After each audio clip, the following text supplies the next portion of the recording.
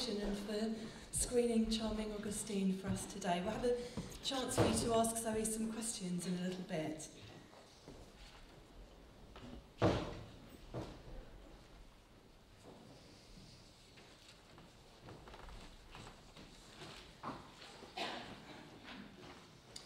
So I want to introduce Anna Harpin now, who's our next speaker.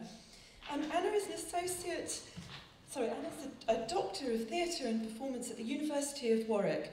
Her primary research area is the cultural history of madness and trauma. Anna has recently published a book with Juliet Foster entitled Performance, Madness, Psychiatry, Isolated Acts, a chapter on Broadmoor Hospital in the Edinburgh Companion to the Critical Medical Humanities, and is completing a monograph called Disordered, Madness and Cultural Representation. Alongside her academic work, Anna is a theatre maker with her company, Idiot Child. The company will be touring a new work about fear and anxiety entitled What If the Plane Falls Out of the Sky in May and June of this year. Thank you, Anna.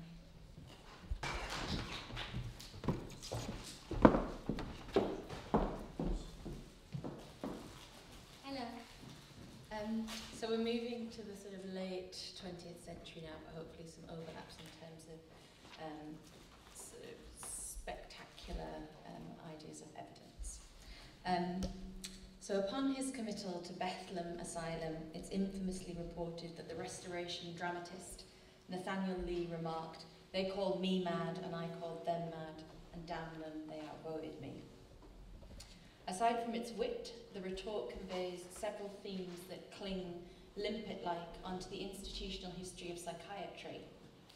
The collective, faceless power of the professional they, the role of language in the social and medical execution of difference, the quivering thresholds of normalcy. And today I'm concerned to examine how artists have figured the asylum, the hospital and the community in order to understand the human and aesthetic meanings of space in mental care contexts and practices. How do environments, bodies and behaviours collide and thereby mutually produce the feelings and realities of a given place and time? Of course, it's not new to suggest that space is an active constituent in social meaning and values, nor is it bold to contend that spaces do not have static, singular or spontaneous meanings, but rather it is in the interactions between people, things and the material space that lived experience is forged. However, in the context of the history of madness and its sanctioned civic spaces, place has a particularly pockmarked history.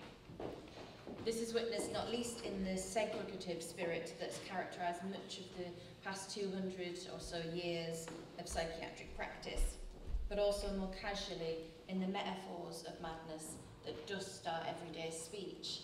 One is round the twist, in a dark place, gone doolally, out of your tree. Moreover, research with survivors, service users and those with a mental illness diagnosis also reveals that space and journeying are dominant modes of narrating our experiences of pain, despair, joy and anguish. However, while institutional spaces have played front and centre in the big narratives of psychiatric history, less room overall has been given to both patients' experiences of sites and also the interrelations between these places and their wider social and political milieus. This paper turns though to a third dropped stitch in the knit of this story, culture. How have artists captured and communicated psychiatric spaces? And what kinds of evidence can we gather from their work to help forge more creative and humane alternatives to current practices? It's my contention that the three artists examined collectively seek to redistribute the terms and structures of knowledge and power in relation to psychiatric treatment spaces, and they thereby take vital steps towards making sure that we all have a place and a safe place to be. So Frederick Wiseman's 1967 documentary Titicut, Follies, Joe Penhall's 2000 play Blue Orange, and the vacuum cleaner, aka James Ledbetter, who's based here at Arts Admin, his live art practices, including The Ship of Fools, Mental and Mad Love, form the focus. The works span 2 countries, 47 years and at least 3 aesthetic practices. not to mention radical shifts in the history, policy and approaches within formal psychiatric care. The works in some ways map messily onto the broad brushstrokes of these latter movements. So if Titicut holds asylum life in filmic suspension, then Blue-Orange captures a form of hospital bureaucratic managerialism in aspect, while Leadbitter's projects intervene in the contemporary values and shapes of community care, or so-called community care. Moreover, in key manners, the works shudder in political unison. The works share thematic preoccupations with human expression, with power, authority, knowledge, voice, and perhaps most importantly, shame. All three artists question what it means to care, what constitutes the community, and how far the political capacity to be heard is conditioned through interlocking authoritative discourses. Briefly taking each artist in turn, this paper will sketch the ways in which the works politically engage with spaces of madness and cultures of harm. The paper will argue that through aesthetic means, the three attempt to redistribute the locus of knowledge about madness, widen the aperture of perceptual realities, and decentre the question of where to put madness. In their interrogations of space and place, they provoke new and I think vital considerations as to what a hospitable community of support might actually feel like. So, snapshot 1. Frederick Wiseman was a key figure in the direct cinema movement in America in the 1960s and 70s. Wiseman adopted the practices of a stripped-back form of cinematic framing. As Gillian Smith summarises, none of Wiseman's films include interviews, music or voiceover, no narration, no external method of explanation, no Edward Murrow essays to launch us off or catch us when we land. The films are intensive exercises in location. Sound and lighting are found, never supplied. And Wiseman's starting impetus to make Titicut Follies was to educate the trainee prosecutors he was teaching at the Boston University Law School about where they were potentially sending their clients. Filmed at Bridgewater State Hospital in 1966 with the permission of the then Superintendent Charles Gowan, the film offers a fragmented vision of institutional life. And after some initial screenings in New York in '68, the film was stopped in its tracks, and the state of Massachusetts fought and won a legal battle to have the film banned on grounds of breach of contract and inmates' right to privacy. Revealingly, some of the staff also launched claims that their privacy had been breached, insofar as it was not always clear who was a patient and who was staff. The original case ordered not only that the film be banned, but that it must also be permanently destroyed. Wiseman, thankfully, successfully appealed this and saved the negatives from the furnace, and the ruling was decisively overturned in 1991, and the film was first aired on PBS, the American TV channel PBS, in September '92, and on the BBC in March '93. In his summary of the case, the judge said of Wiseman, quote, "He abused the privilege of making the film, showing identifiable inmates naked or in other embarrassing situations," end quote. And I think what's particularly striking here is the locus of shame in tandem with the distribution of knowledge. The ruling tacitly suggests that the inevitable gaze of viewers is one of pity. Viewer and viewed are thus caught in a mutual and reciprocal act of shame and shaming. The act of looking and the captured behaviours are what are cast as shameful here, as opposed to the structures that produce such spectacular conditions of despair and degradation. So the film's excessive nudity is a problem of gaze rather than of systemic routine abuse. This is not to suggest that there are no questions of consent here at stake for the institutionally looked upon in Titicut Follies. However, I think what's vital to apprehend is how far the judge's summary relies on an already agreed social script regarding the shameful nature of madness. For shame we ought look away. A paradoxical dignity is presumed conferred by turning away from bare life, and what is more, it is then kept in its proper private place. It's the contention of this paper, however, that in fact the film's refusal to tidy away or metaphorically clothe madness actually serves to create its critique, its searing critique of the asylum system. Perhaps the most remarked upon scene from Titicut Follies is the force feeding of a naked, emaciated patient by a smoking doctor whose fag ash teeters nonchalantly over the funnel of liquid. The passive man is called a veteran by the doctor and praised for being a very good patient, very nice, and the staff joke that he should chew his food. The still picture of his resigned body in this scene is only disrupted by his convulsively shuddering throat. It's an unremarkable hospital scene. And Wiseman intercuts the feeding with shots of the same man being embalmed and placed in the morgue. So the editing here allows the earlier stillness of the man's body to be visually echoed in his final stillness. And Wiseman thereby creates a living ghost, and one that accuses us all in his passing. The camera viewpoint positions us in the feeding circle surrounding the man, and through this we as viewers exchange glances with the other men. We too stand by and do nothing. Indeed, throughout the film, there are numerous scenes of people watching things, people, procedures, always reminding us of our own act of looking.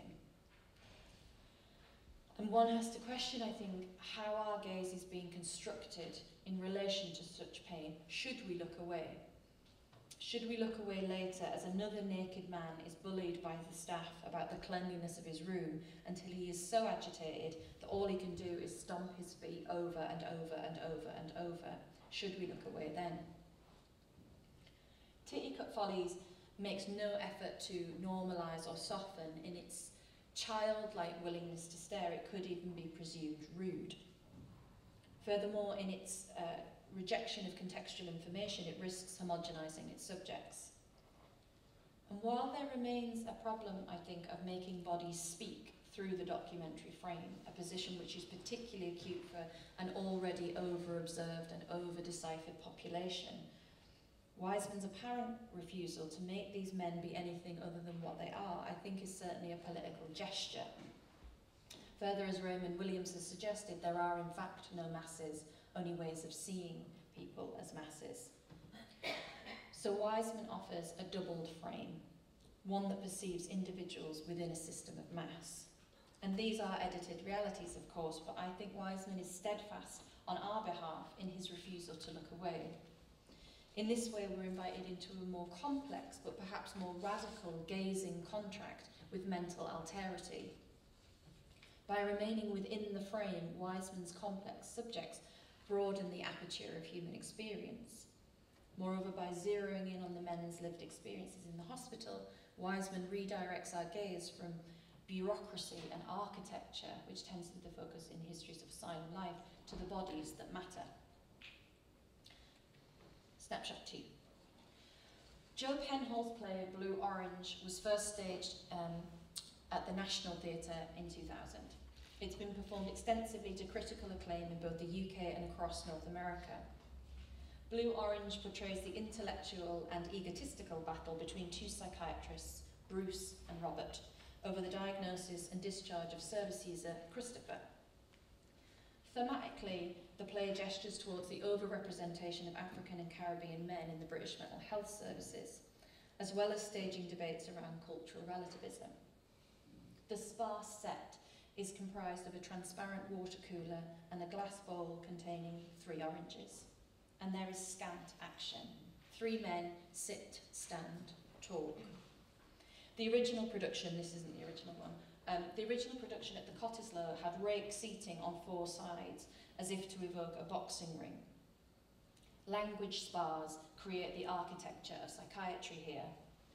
In this densely verbal play, we witness Christopher being folded away inside sheets of language, dwarfed as his psychiatrist's balloon. While Christopher is the ostensible focus, in fact, he is frequently lost in the psychiatric fray. Indeed, he's often sent off stage during discussions such as this.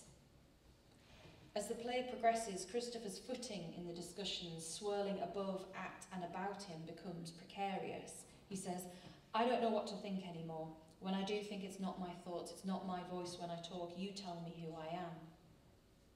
In this way, the play dramatises the precarity of psychiatric discourse. However, there's a further dynamic of scripting that takes place that I think returns us interestingly to Titicut Follies and language as a core disciplinary strategy in psychiatry's armoury.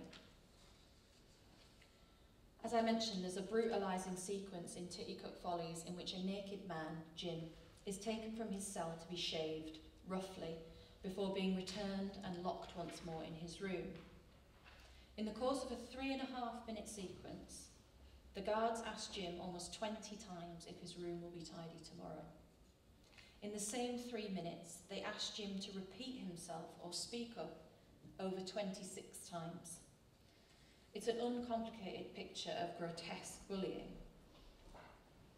In the opening act of Blue Orange, Christopher is asked 8 questions about why he can no longer drink Coke, 4 about why he can no longer drink alcohol, 2 about coffee, and at one point told not to walk too much, quote, "You must try and control it." Now, the point here is not that these scenes are interchangeable, nor is it to suggest that perhaps in Christopher's case it might not be a good idea to cut back on caffeine. Rather, it's to direct attention towards the performance of power and the persistence in the line of questioning in both pieces. As Ariel Watson points out, too often doctor-patient dialogue is in fact not dialogue at all, but learning the right words to say until the right answer is given, the scripts followed, the roles taken up. One watches here, then, a performance of hospital citizenship in which compliance is the hinge on which being a good patient turns. Repetition functions then, I think, as a form of performative coercion, and Penhall's acute interrogation of language makes audible the grinding refrains of rusted power. If Titicut Follies was immovably located, quite heavy in its specificity, Blue Orange cuts an altogether more capricious shape. It's both somewhere a London hospital and nowhere a discursive anteroom. By placing locatedness in recession and foregrounding language as place, Penhall quietly exposes how far rhetoric can obscure lived realities. As the two psychiatrists fight over where to put Christopher, it becomes apparent that in fact there is nowhere to go. There is no place for him. On the one hand, they state, "We don't have the beds," so Christopher cannot stay where Bruce argues he should be. On the other hand, the community to which Robert wishes to send Christopher is hardly what one might call caring. Christopher says, "I don't have a home, I don't have any friends." QPR supporters with bananas pissing through the letterbox fires, fire starting on the doorstep. Thus, while the diagnostic arguments clatter on, what gets lost in the chatter is any sense of what home, place, care, safety might actually mean. Indeed, the single request that Christopher makes to help him find some peace at night is rebuffed out of hand. Quote, "Well, you know, Chris, I can't provide you with double glazing. It's not part of my remit. If you want double glazing, go to the council." In All the Sound and Fury, then, what evaporates, Penhall argues, is the capacity to hear when someone tells you what they need. Snapshot 3. It's late spring 2011. James Leadbitter is struggling. He is depressed, anxious and suicidal. As he wryly jokes in his later performance piece, Mental, about this period, quote, "My yearly cycle of getting ill is upon me, or spring, as you call it." Reluctant to be admitted to a psychiatric ward, James, with the help of his friends and, quote, "a fucking brilliant mental health lawyer," decides and manages instead to write his own mental health act and detain himself on its terms in his own flat. His previous experiences of admission had been more, quote, "more traumatic than my already mentally distressed state." The Ship of Fools, then, was at heart an attempt to navigate a creative route through profound distress as an antidote to toxic hospitalisation. In the course of his 28-day section, he was visited by 12 people. Together with Leadbitter, they made a range of creative works that would later be part of a touring exhibition. The artworks ranged from short films to customised t-shirts with messages such as "I went mental and all I got was this lousy t-shirt," and "Psychiatrists tried to make me go to the nut house and I said no, no, no." One arresting element of the project, I think, is how far the principles of community are nested within the creative responses to distress. Moreover, community functions in triplicate in this work. There is the internal dialogic making community of the artists in residence with Leadbitter, who talk and walk and make. This collective, though, are tucked inside a wider community that is engaged by the creative interventions in public shared spaces. From painting Paradise Lost on the letterbox of a cherished closed-down calf, to writing Barking Mad on a tree trunk or Your Enthusiasm on a curb in a marker pen, the community is a core aspect of the methodology. Further, the project's Museum Afterlife allows the hospitable embrace of others to extend to a much wider us.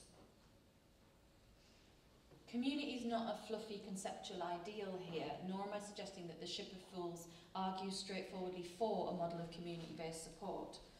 Rather, I'm arguing that the dialogic relationships that it establishes between self and others, and objects and geographies, precisely invites us not only to think about what community means, but also what it feels like, how it's enacted, and perhaps most importantly, what it can do.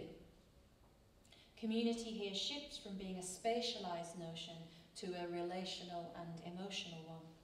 And it's important to note how far Leadbitter's work renders the politics of emotions newly legitimate in ways that remain bold in the context of some mental health care practices.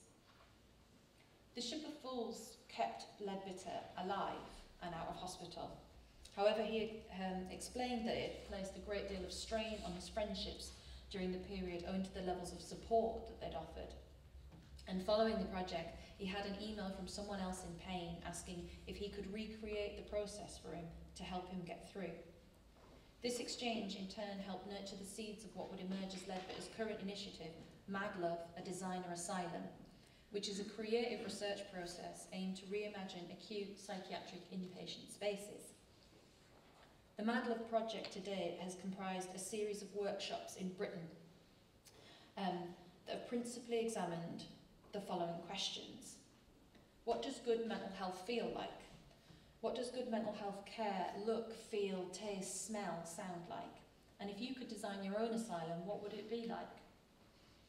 A pilot installation that responded to the initial findings was presented at FACT in Liverpool as part of the Group Therapy Mental Distress in a Digital Age exhibition, and more recently as part of the Bedlam exhibition at the Wellcome Trust.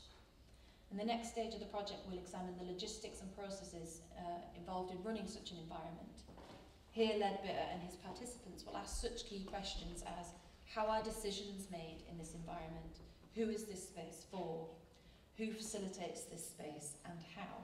And the final outcome will be a temporary hospital that will run as a day unit for 6 weeks in 2019.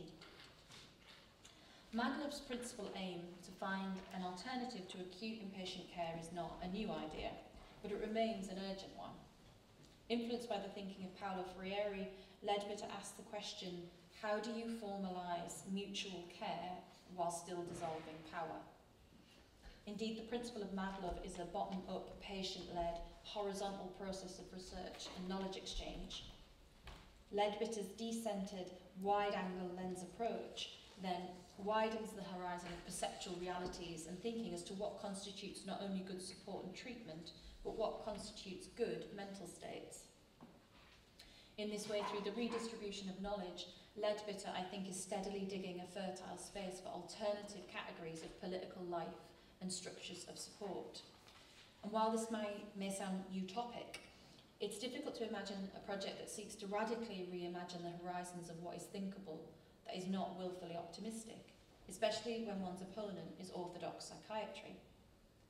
Furthermore, while Leadbitter's unequivocal aim is to have a direct legacy on the actual lived conditions and structures of mental health care and support, he's not unaware that a holographic room and feral cats may not always make the final edit.